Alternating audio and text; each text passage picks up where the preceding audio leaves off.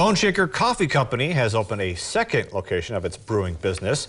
It's housed inside the 701 Cycle and Sport Bicycle Shop in Bismarck.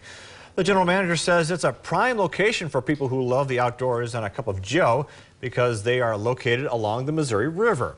Now, Monday was the first day in the new location, and they say they've already had some nice foot traffic.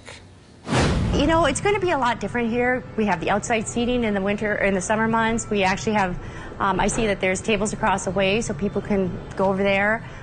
We do have some different ideas. We might be bringing some ice cream in over here and just kind of doing more of the fun things.